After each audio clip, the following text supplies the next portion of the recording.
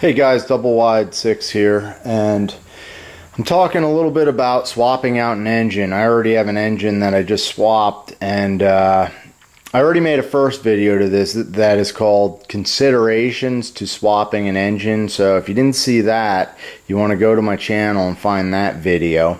And now on this video I'm going to talk a little bit about the wiring, because I went from a Kawasaki engine over to a Briggs engine. And the reason I did that, basically what it boils down to is you can buy a fairly cheap V-twin engine that'll power a zero-turn tractor by buying a tractor, like a riding mower, that has a blown transmission. So on the ground I got a transmission that we can take a look at in another video. But anyhow, you know, that's why I'm switching engines, and basically I put this one on because this one kind of fit the bill. So the first thing that we need to do is talk about wiring.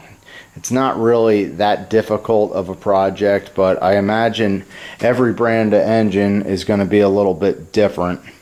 So the first thing you need to do is figure out what the wiring is, either on your engine or from your tractor. I got lucky because mine was listed online and in the book I have for this Gravely tractor. I'll show you that. This is the book from Gravely, and on the engine they show you that there's 4 wires: oil pressure, fuel solenoid regulator, magneto kill. And these wires, blue, white, yellow, red, purple, white, black, those are the colors that are coming from the tractor.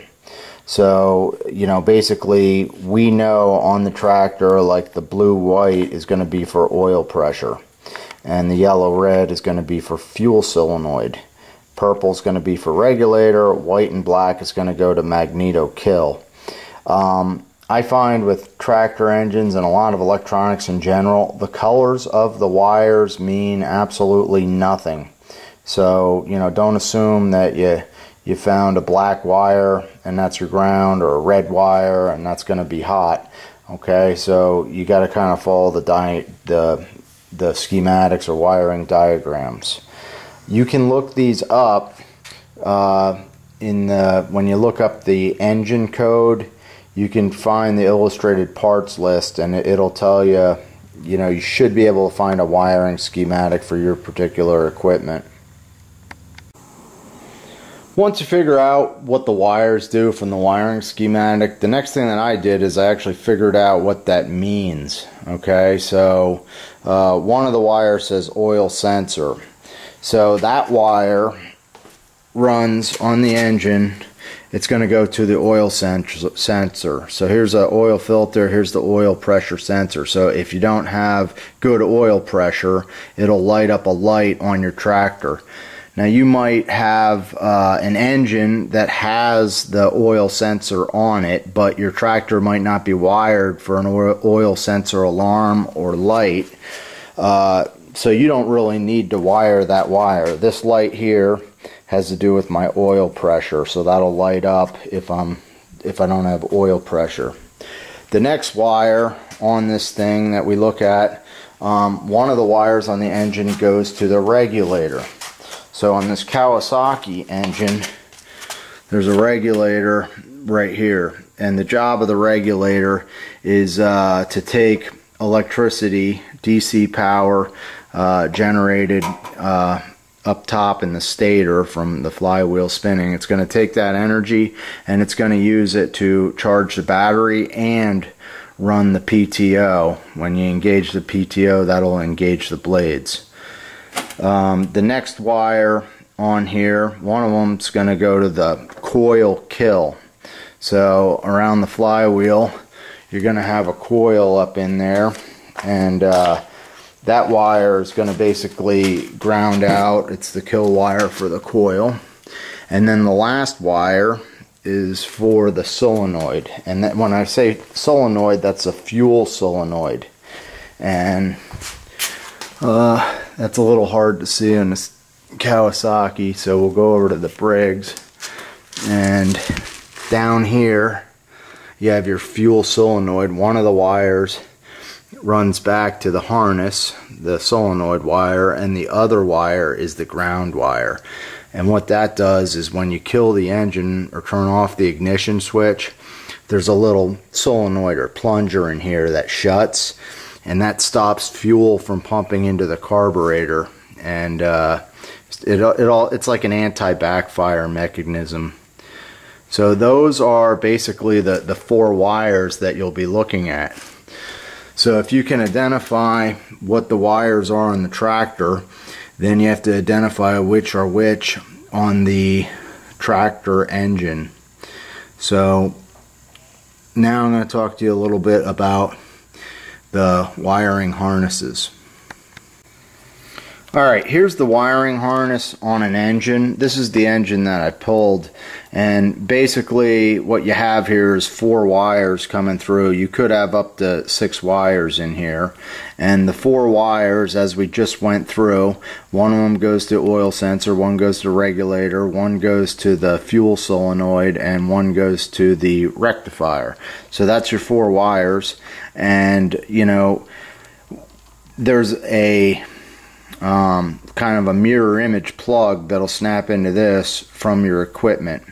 And rather than just taking your new engine and cutting off these wires and wire nutting them, you know, it's a good idea to possibly try and find and buy a matching plug for your engine. They do make aftermarket plugs that'll fit exact, and I don't think they're too expensive. It's just like an adapter. Now for my particular engine that I used, I happen to have an extra plug kind of laying around. So just like this one here, I had an extra plug, so I was able to use this. 3 of the wires lined up perfect. The 4th wire, see there's the 3 bottom and then 1 there. On this plug, you'll see there's 3 on the bottom and there's 1 centered in the top. These 2 are blanks up top in the corners. So really I only had to splice 1 wire. So this is just a harness from a Briggs, but it will be it did snap exactly into the harness from the Gravely tractor that I put the new engine on. Alright, so last thing I wanted to mention has to do with Kohler engines, because I know a lot of you are probably trying to hook up like a Briggs to a Kohler. The basic wiring for most of these Kohlers, I was looking into getting a Kohler, so I know that the green wire on the Kohler is for the oil sensor. Okay, the orange and red wires on the Kohler go to the fuel solenoid. The violet wire goes to the regulator or the rectifier, what they call that thing, and the white wire on the Kohlers goes to the magneto. And you just need to make sure that when you're picking out an engine, you get one that has a strong enough alternator to produce enough amperage to run your PTO. So here's the actual tractor harness right there. You can see I left that intact, and then I modified that Briggs connection, and I did a little bit of wire splicing to make that work.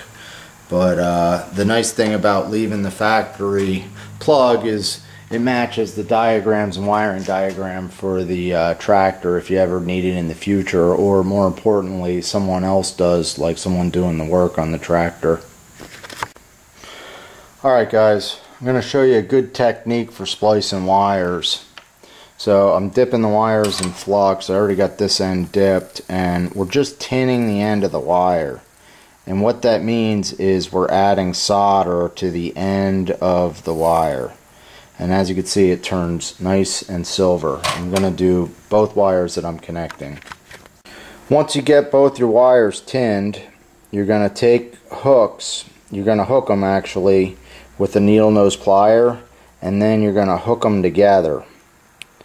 Okay, and then once you get them hooked together, we want to crimp this again with the needle nose pliers. So I'm just going to crimp the end right there so that that's tight, and I'll crimp the other end of this hook. And once you have both ends hooked, dip it in flux and solder it again. Once you got that thing soldered together, it's a damn near permanent connection. This works great with extension cords. Then you slide shrink wrap into place.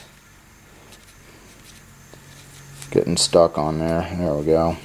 And then once you get your shrink wrap on there, you're just going to shrink that down using a heat gun.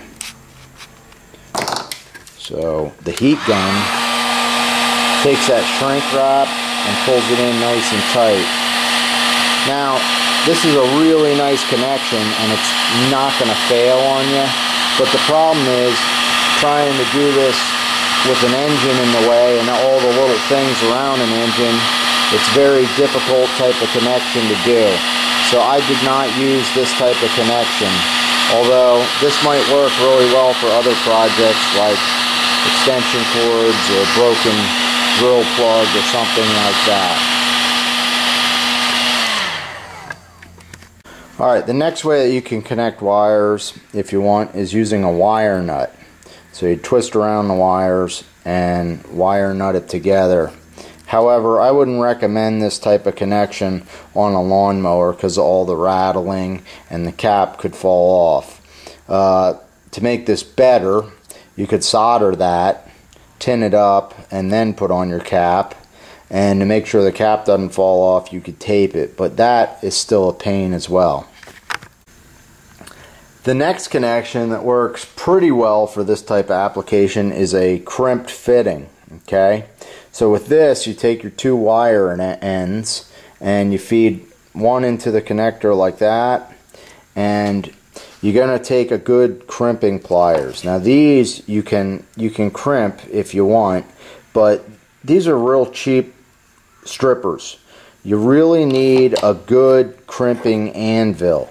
So if you look at these pliers, these things are made to crimp. It has this nicely formed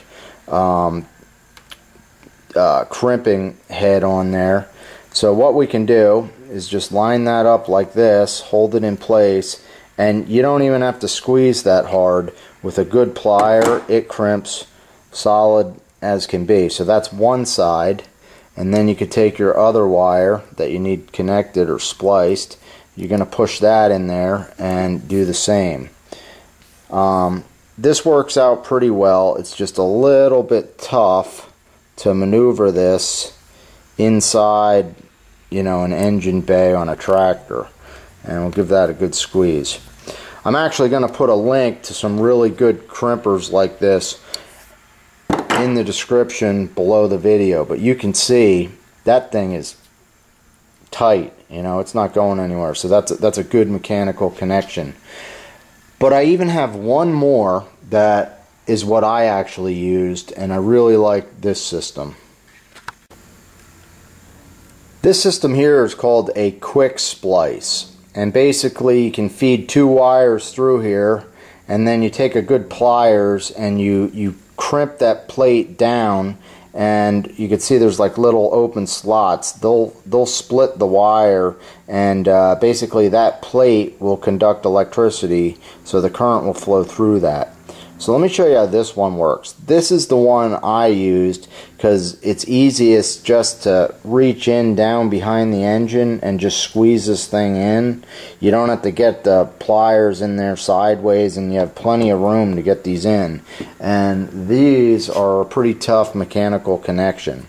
So here's how it works. We're going to take a wire and we'll cut it here. Alright, you don't have to strip the ends, so that'll save you a step there. One of these, you can see, you can't see through that left hand side. The right side you can see all the way through. So I can push this one in here like that, and this one will go all the way through like that. And once you have them in place, just make sure nothing moves, and you take a pliers and you take that splicing plate. I'm going to turn this so you guys can see, and we're going to give it a squeeze, and that's all it takes. And if we take a look at it, that plate is now flush with the plastic, and because that's conducting electricity, there's a little flap that you shut, and that holds it all in place. Alright, so we got 1, 2, 3 different types of splices. Now I'm thinking that we're going to put this thing in the vise and we're going to give it a yank and we'll see which one fails first. That'll be fun. So we have 3 different splices. We're hooked up in the vise. I'm just taking actually a spring with a hook on it, and that's a splice right there. And I'm going to try and pull straight back and hopefully not fall over.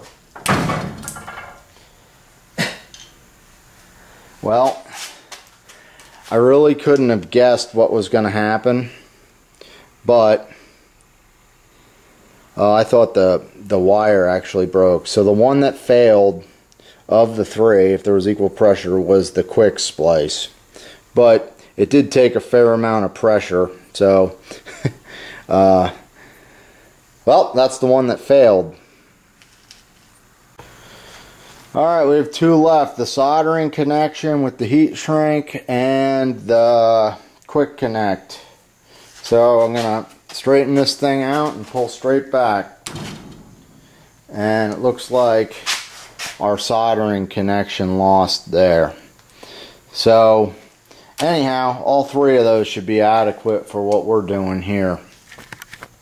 So anyhow, I'm double wide 6, and I am by no means an expert on this stuff. I'm just a backyard garage mechanic here, and a lot of this stuff I had to do research to figure out, and I just thought I'd make a video for you a little bit on wiring and also on selecting an engine to repower a piece of equipment.